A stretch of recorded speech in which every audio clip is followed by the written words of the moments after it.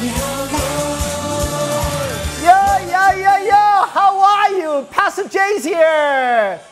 Are you tired? Are you weary? I know it is so hard. No school, no friend, no hanging out. In addition to that, mom and dad are consistently nagging. No? Then you have wonderful parents.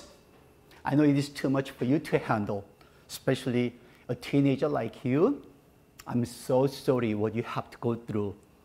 But I want you to know that you are not alone going through this.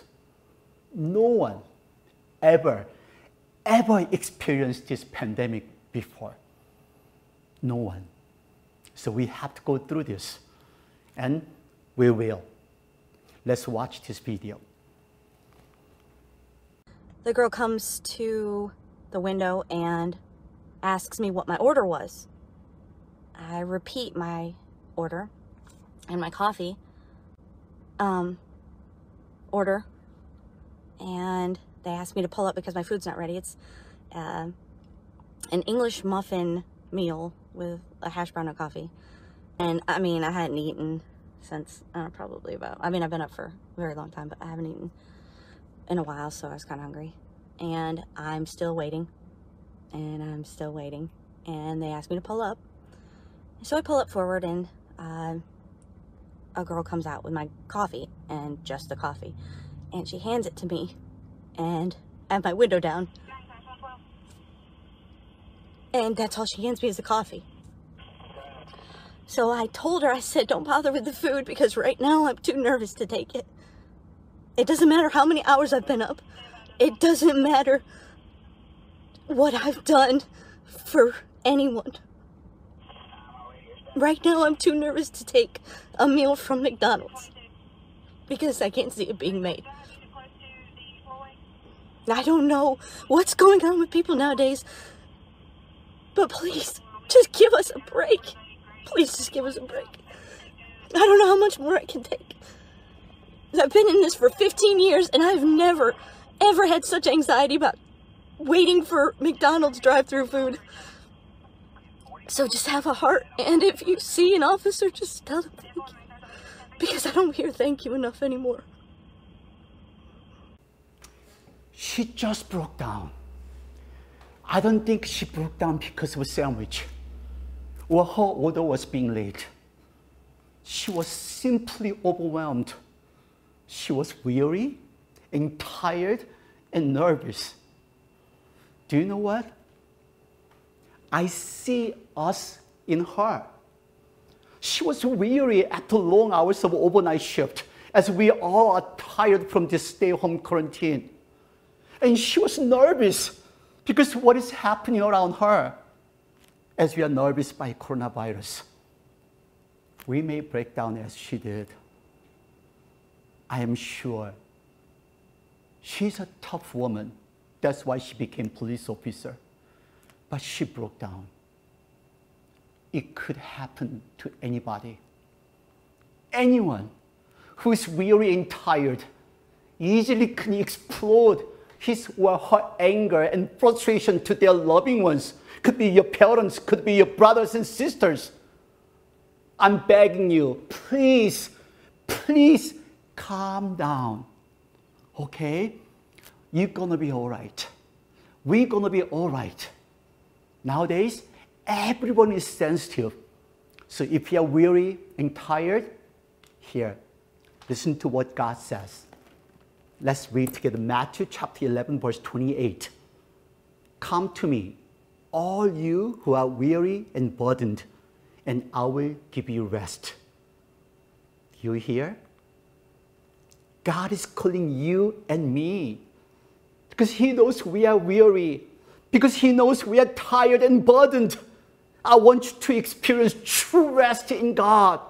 To do that, you have to come forward to Jesus first.